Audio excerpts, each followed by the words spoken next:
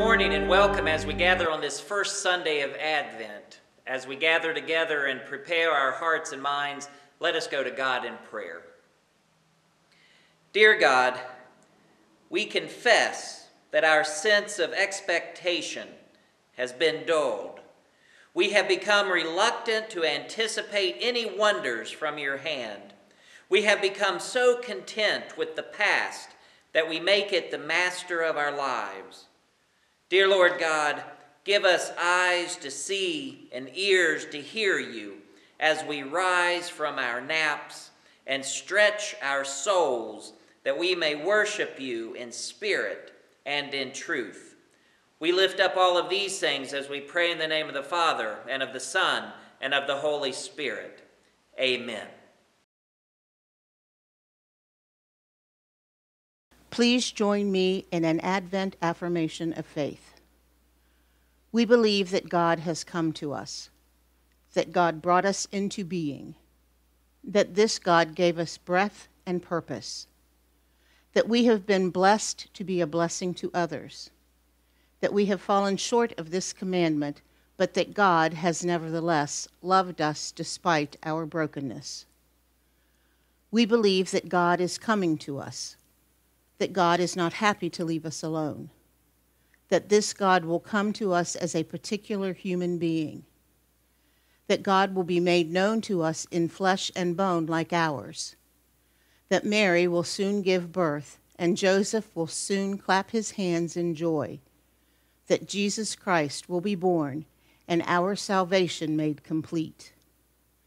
We believe that God will come to us, that God will have the final word, and that word will be good, that this God will give us the presence of the Spirit to continue our work, that we are called to be disciples to all the corners of the earth, that the day is coming when tears and pain will be no more, and all will gather at the table to sing an endless and perfect Alleluia.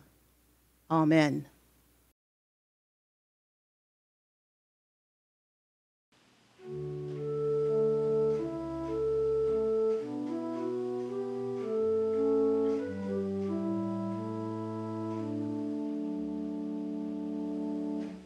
Star child, earth child, go between of God. Love child, Christ child, heaven's lightning rod. This year, let the day arrive when Christmas comes for everyone alive.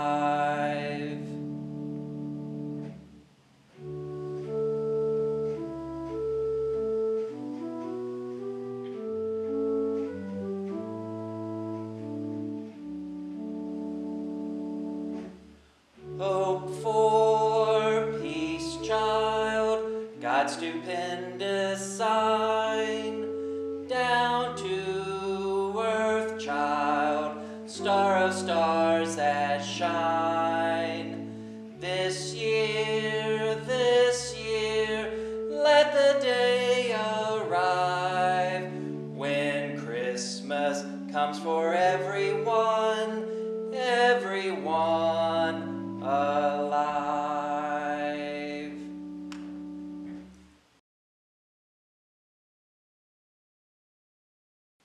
On this first Sunday of Advent, we read from Psalm 33. Sing joyfully to the Lord, you righteous. It is fitting for the upright to praise him. Praise the Lord with the harp. Make music to him on the 10-string lyre. Sing to him a new song. Play skillfully and shout for joy.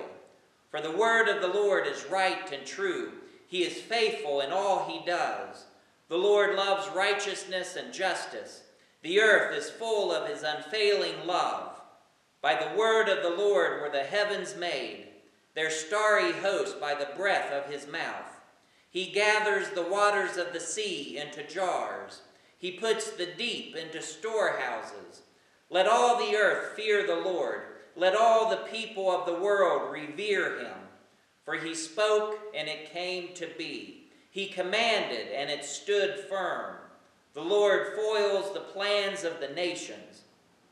He thwarts the purposes of the peoples, but the plans of the Lord stand firm forever, the purposes of his heart through all generations.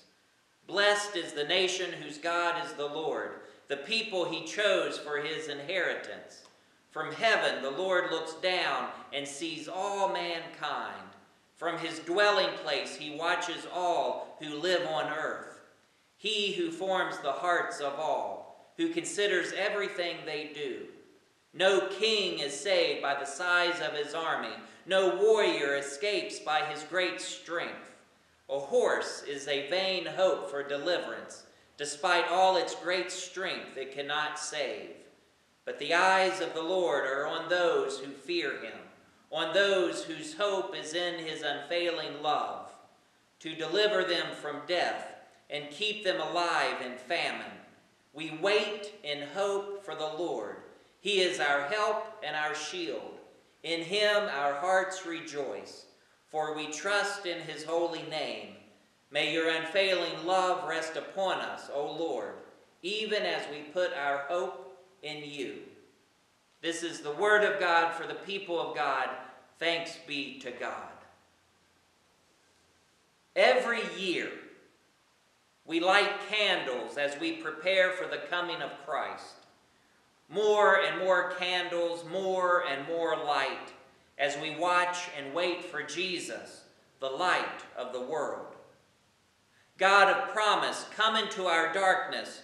Renew your hope in us, for you alone bring life out of death. Receive God's promise of hope from Psalm 33. The eyes of the Lord are on those who fear him, on those whose hope is in his unfailing love, to deliver them from death and keep them alive in famine. We wait in hope for the Lord.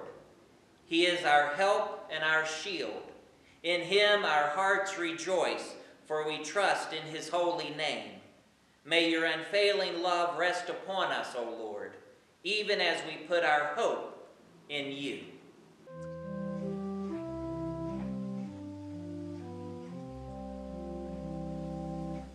Light the Advent candle one, now the waiting has begun. We have started on our way, time to think of Christmas Day. Candle, candle burning bright, shining in the cold winter night. Candle, candle burning bright, fill our hearts with Christmas light.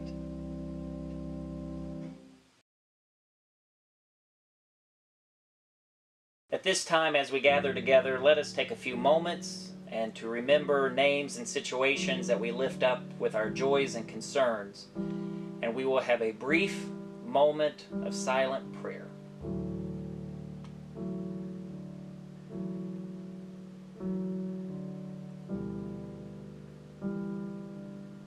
Our Father, who art in heaven, hallowed be thy name.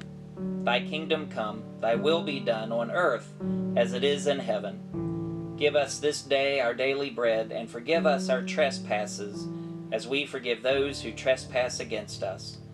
Lead us not into temptation, but deliver us from evil. For thine is the kingdom, the power, and the glory forever. Amen.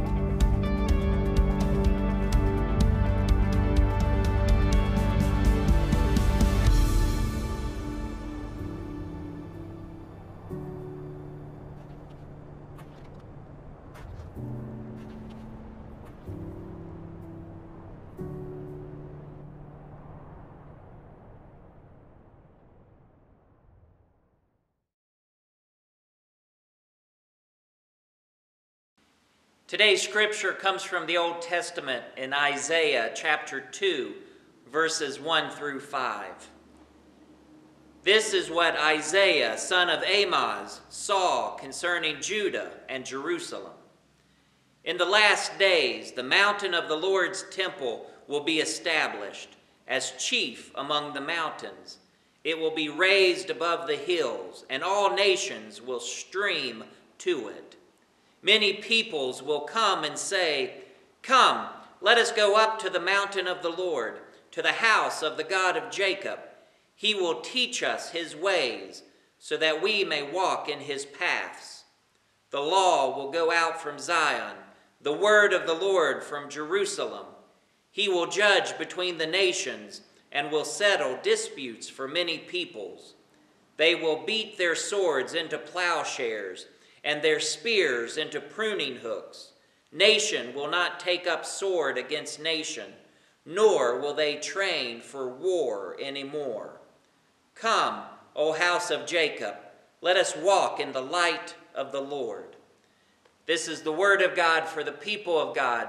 Thanks be to God.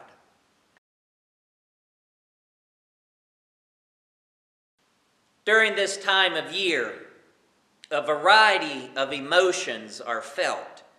Advent and Christmas can be very hard for some people. Depression and suicide increase more than any other time of the year. Loneliness and isolation stop some people from enjoying the holiday.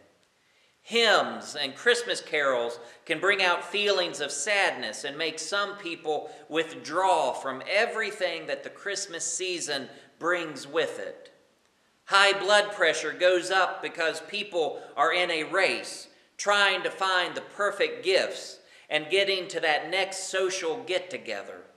We go and go and go until we reach our breaking point. Churches are no different. From studies and carols to Advent lessons to Christmas programs and choir cantatas, along with the demanding rehearsal schedules, churchgoers can hardly find the time to fit all the festivities in a schedule. Things like silent time and moments of reflection on Advent readings from Scripture are at a high priority. A lot of times the priority is too high, and the only moment we have may be at worship, if we are able to fit that in. It is also a time when frustration can lead to anger. Conflict over priorities comes to the surface as expectations run all over. Worship is the place we may run for help, for confession, for forgiveness, for being redeemed in the middle of the Christmas season. It is a place where we can go to look at our priorities. It is the time of year, maybe, when we need God's help more than any other time.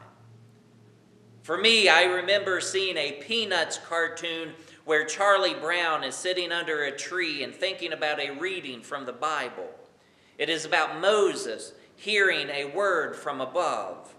And Charlie thinks for a moment of what it must be like to be able to hear God's voice. He looks at his sidekick, Snoopy, and asks him if he's ever heard a word from above. And in a little bubble over Snoopy's head are the words, "Attention, Kmart shoppers." This time of year, we find ourselves trying to keep as much of the noise out as possible. But too often, we find ourselves in Snoopy's situation and tired by all the Christmas things going on. However, the reading from Isaiah calls out to us and asks us to deal with the purpose and meaning for being in worship on Advent's first Sunday. Is it not the place to which we go each week to hear a word from above, a place to quiet the noise inside us, to hear that still small voice. Maybe so, but maybe it is more than that. Worship can also be an important Advent location for us to think about and believe. He'll show us the way he works so we can live the way we're made, as it says in Isaiah chapter 2, verse 3 in the translation from the Message. How can we worship and live in ways this Advent that show less time spent on Wall Street and more on Church Street? First of all, in our places of worship, let us hear God saying how we are to act and behave out in the world. An example may help us understand this. So for a moment, picture yourself in a local town meeting sponsored by the mayor to address the issue of teen violence and destruction of property.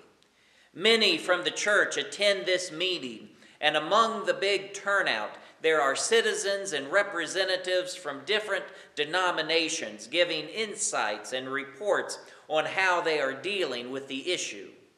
And at some point, the feeling of God being at that meeting may fall upon you. You feel that God is working through the people who are there sharing. It is clear to you that the people from the different churches in that room were really interested in the issue and want to do something to help. Said another way, they are acting out their worship in a very real and significant way. As you listen, you are told that the police department have identified a number of people of different ages and backgrounds, but much of what you are hearing is about efforts being looked at youth in the area. It starts to become clear that the meeting is basically about preventive measures to keep young people out of trouble. But what about the ones that were identified as the troublemakers? Is God interested in these people, or are we to write them off as unreachable, lost causes? A few people do voice this concern during the break time and even speak to the mayor and the police chief about what is happening and what is being planned to reach those who had already been in trouble and were running with the wrong crowd. What you find out later is that there is a plan to develop a hotline of professionals who are trained in the area of counseling who would take calls from callers and direct them to those who could help find a way of leaving that bad crowd. It is clear that the preventive measures alone will take a huge amount of community effort in such dangerous and complex work.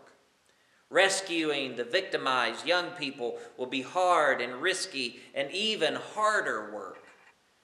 This is where Isaiah gets under our skin. Some of us in that meeting room might sense we are being called to join the cooperative effort to let youth know that they were on our radar screens, not as targets but as victims and worth every one of our efforts.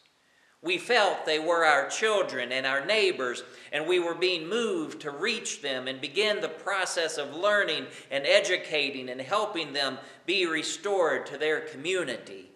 They didn't have to be alone, fearful, hateful, angry toward our town. We wanted them back with us. We left the meeting that night feeling moved to support the efforts addressing the issue in our town and reaching out to them. Is this not the way God wants us to respond in what really matters in this life? After all, is this not the way God behaves toward us when we go off the path? Isaiah's call for advocacy, those who can mediate and help bring change to life's most challenging and demanding concerns. Make no mistake about it. Addressing such concerns as teen violence is a huge mountain to climb. It takes time, money, and sweat equity to be God's mediators. But with God's help, the church can help a community make the climb. So, how do we begin such journeys of rescue? Isaiah says in verse 5 of our reading, "Come, let us walk in the light of the Lord." How will knives and guns ever be turned into tools of learning if we are not first enlightened by God? Advent is a wonderful time for enlightenment from above.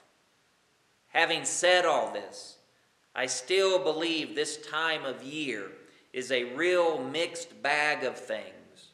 Some of the things are of little or no value. Some are invaluable, even eternally valuable. A view from above every now and then helps sort them out for us, especially during Advent. Amen.